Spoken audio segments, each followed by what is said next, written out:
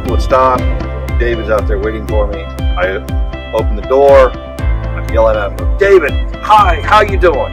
What's up, buddy? Come on in, let's go to school. And he gets a big smile on his face. The kids come in and they give you a flower, they'll give you a hug, a high five.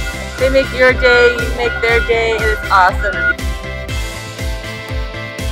There's kids that don't even ride the school bus, and they will run out when you drive by and they wave so excitedly. They just love seeing the bus every day. We have a nice break in the middle of the day so we can run errands or make appointments or just go have fun. You can do the job 8 in the morning and then go to school, then work a couple more hours in the afternoon. And summer school is optional. If you want time off with your family, you can do that. Holidays off with the students. Last summer, I was able to work.